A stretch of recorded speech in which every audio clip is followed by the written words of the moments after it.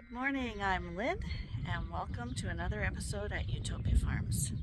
All the boys are sitting around the feeder, laying down, but they've noticed me. And I'm going to open their gate.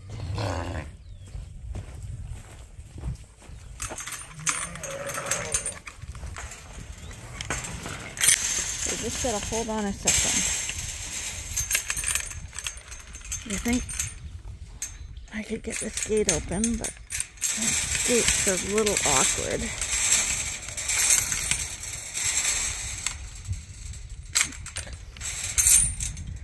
There. Now, don't stampede. I gotta open the gate. You got it, you guys? Don't stampede. Stay there calmly now.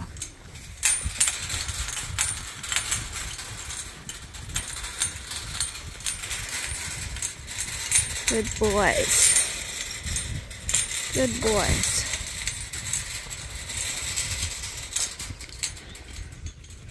Not much left here. You ate it all. Maybe I'll open it. Hi. Hi.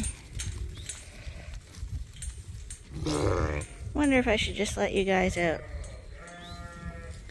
I'll ask Arnie, but I'm real tempted to let him out.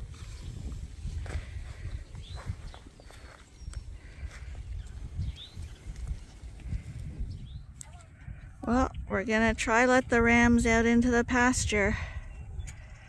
They're kind of like the lambs. They're not too keen on this.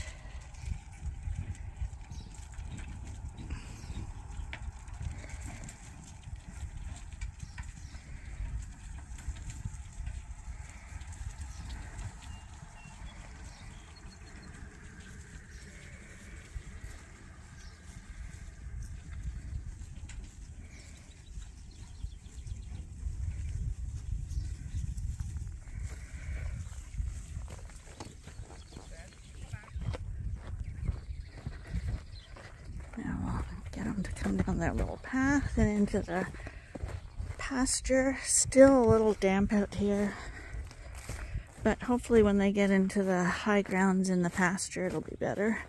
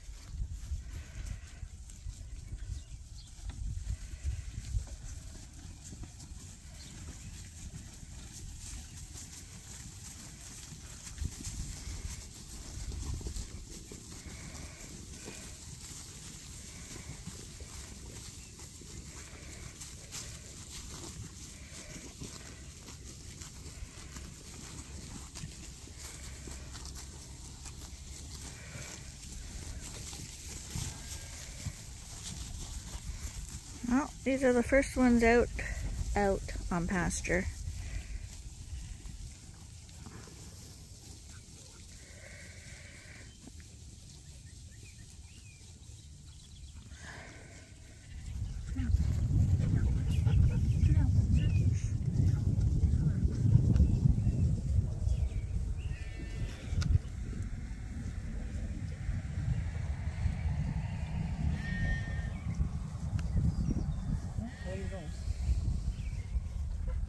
Check that fence over there.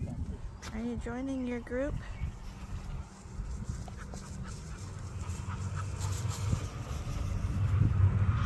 Where's your buddies? They're out in the fields, Dottie.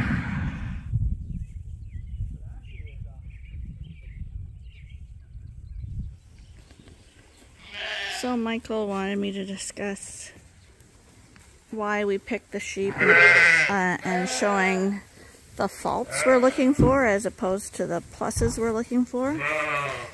And the two kind of go hand in hand, and it is, right now it's harder to find the faults because this is the group we held back. But I can show you in here two that have more faults than others. So, you may notice that I focus really heavily on picking rams and looking for good rams. And the reason for that is we are much more picky on choosing good rams. We want good ewes, but a ewe is going to produce a few lambs in her lifetime. So she's not going to have a huge impact on your flock. So you can forgive faults a little more easily on a ewe as long as she's producing lambs. However, a ram you should be thinking really hard about. You really should be buying the best ram you can possibly afford. And if at all possible, go see them in person, because online, we've been stung many times online. I show pictures and videos all the time of our sheep, but still I encourage people to come look at them, because yeah, you've got to be fussy on your ram. So I'm going to show good things like 79 here. The reason the ram is so important is, like I said, that ewe is going to give you a few lambs over her lifetime. But this ram, even if you kept them, say 3 years before you sold them on, and you put them on 50 ewes of breeding, so that's 150 ewes, say, in 3 years, and say she had twins, he's going to affect 300 lambs. And if that lamb can add, this ram can add even just 5 pounds to the growth of that market lamb, he's going to make you a lot of money. It adds up. Not to mention, if you want to keep replacements, he's going to give you a better quality ewe, who will also, combined with the ram, will overall start improving your flock longevity and conformation. The two go hand in hand. And usually a sheep with good conformation and growth also produce better lambs. We know what we're looking for. We're looking for those good legs, good testicles. So when we sent a bunch to market the other day, and the question was, like, why is this group better than that group? Well, because we have so many rams, it's a visual mainly. And that's why I like them eating at the feeder like this. I can go down and I can see right away who's got good legs, who's got bad legs. Legs are critical. They got to walk on them. It passes on heavily. So you want to have good legs. With the rams, I can see their testicles. So when we went to the market the other day, there was one ram. He was a humdinger. But we can't keep everybody. And even the guys at the sales barn said, oh my God, that's a nice ram. Like, he picked him out of the whole group. And the fault on that ram, the only fault on him, was his testicles. And see how this guy, the attachment, his testicles are staying up quite close to his body. And they're wide and round. And he's got, and they're even. Now the guy that we shipped, one side was ever so slightly smaller. It wasn't a huge thing.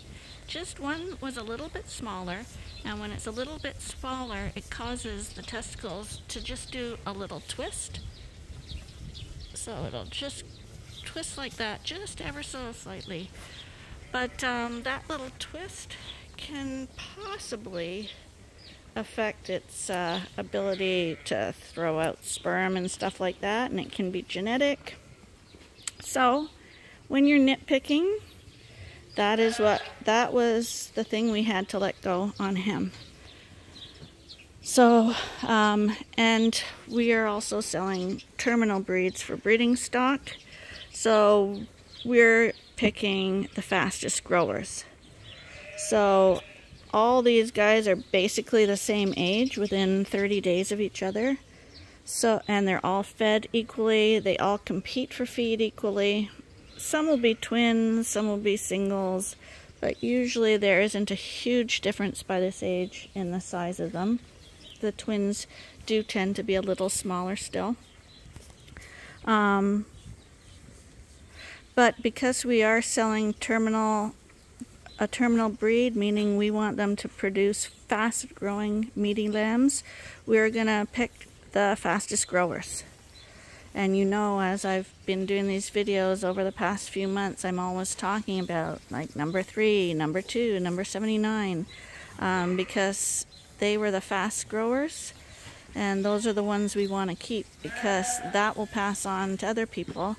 And the longer you have a lamb in your possession that's going to market, the more expensive it is for you, the more chances of it getting sick, dying, something happening. And so the whole point with market lambs is to get them to their market weight as quickly as possible with good muscling. So that's why we're looking for those big guys. So fast growers for us are critical. For people doing more maternal breeds, they will be more focused on how many lambs the ewe had or something like that. Our focus is meat, so and our lambing ratio is like 1.9 to 2, so it's right where we want it anyway. So we don't focus heavily on that. Birth, like twins, triplets and stuff, are not highly heritable anyway. So it's not something we pay heavy attention to. In here we did hold 2 lambs back that aren't ready for market yet. And this is where I can show you faults. Actually, it looks like there's 3. So this guy, so same age. But you can see this one, he's way smaller. And like I said, he's had the same opportunity to grow. Was his mother more poor, had less milk? Could be. But nevertheless, we can't keep him as a breeding stock ram because he's just not growing as well as the others. Also, his testicles for a ram are smaller. See how they're his compared to the guy beside him? You can see they're quite obvious. And that little guy over there has really little ones. You don't want that for a breeding ram either. See? Try to show you. There to there. See, very small? They say that can affect sperm count and stuff. I'm not sure how true that is, but it is something when you're registering sheep. Circumference of the testicles is important, so we look for it and we cull for it. Small testicles are out, uneven testicles are out. We don't like them to hang too much either. We want a tighter attachment to the body. Just they don't get damaged as much that way. And then, so once we got the growth and the testicles, we're going to be looking at backs. We don't have a lot of slopey backs, so I can't really show you a slopey back. But if your sheep have slopey backs, they fall apart really, really quickly, and they're going to have no longevity. So even that little guy that I was showing here, he is a little bit slopey. So you can see that his hips and his shoulders are standing up more than his back. You want the back to be nice and flat, like this guy.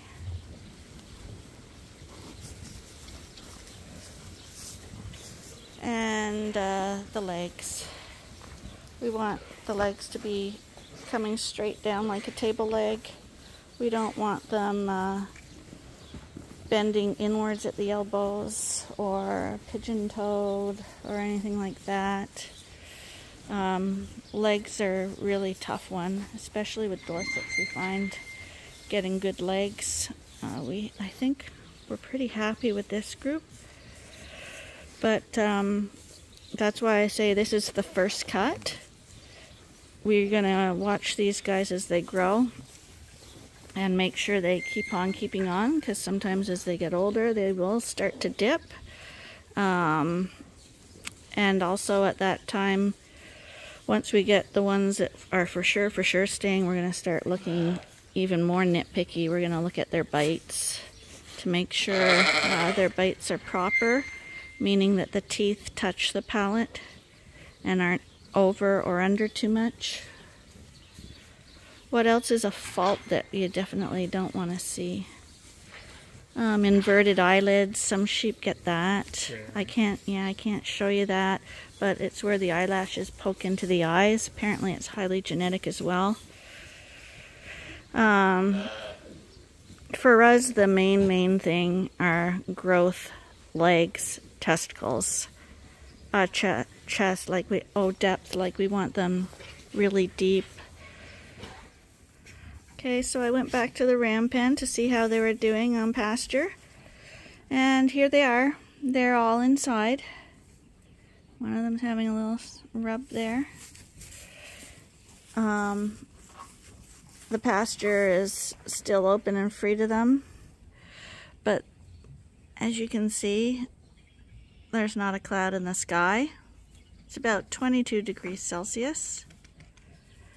And there's still a few midges and stuff flying around. And these guys want nothing to do with going out on the pasture right now, despite the fact that there's nice green grass out there. I find that sheep, given the choice at midday, don't want to be out in the heat. They're going to seek out the shade, and at our farm the shade is up by the barn where we have this lean-to. They don't want to be locked out in the pasture with no coverage. People assume that the shelters are for rain or snow or strong winds and stuff, but they don't like the full sun either. So that's why shelter is always important. Like, even if you're doing pasture sheep, I would say that you should have trees or solar panels or a little lean-to of some sort, where when the conditions are too hot, they have the ability to go get out of the extreme conditions. And I can tell you, as soon as the sun starts to dip, these guys, the first thing they're going to do is go outside.